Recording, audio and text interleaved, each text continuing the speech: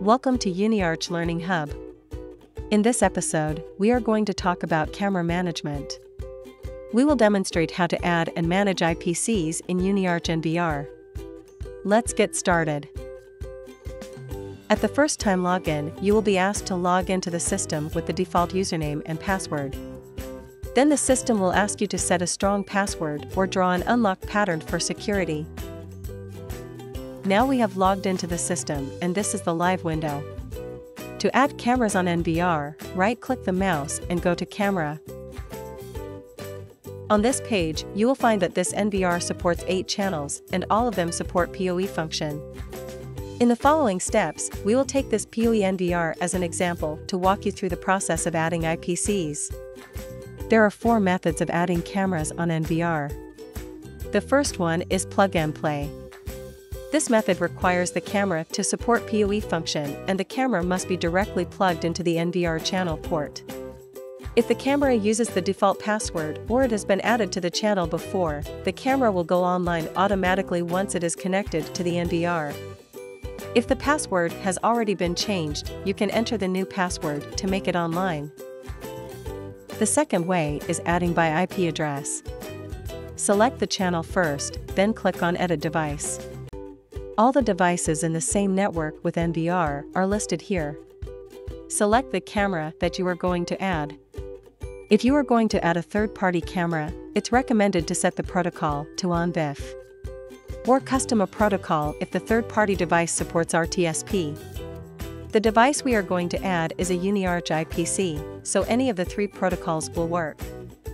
We will go with the private protocol. Then input the username and password below.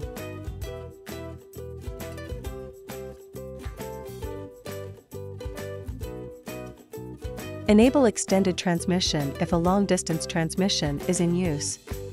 Click OK, then the camera will be added. You can then see the status turn blue, which means the IPC is added successfully. The blue icon enables you to view the live view of the IPC in the preview window. Other information including camera name, its status, IP address, model, the protocol through which the camera is added, the vendor of the camera, and port number are also displayed here. The third method is to add a device via MyDDNS, which requires you set up a valid server address and domain name on IPC's web page. Then fill in these info below. The device will be added then. The last one is adding by domain name. Input the valid domain name, port number, and user info. Click OK, then the camera will be added. To find the cameras in the same network with the NVR, you can click Quick Search in the bottom or set an IP address segment to narrow the search range. Then all the discovered devices will be listed here.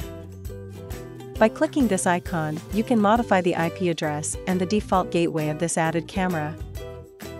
The Edit Device button allows you to modify the info of the added camera like add mode, protocol, password, etc. To delete or make any added camera offline on PoE NVR, you may modify the IP address or password on this page. Then the status of this camera turns gray. Place your mouse pointer on it to check the offline reason. That's all for today's learning. Hope this will be helpful to you. Thanks for your watching. See you next time.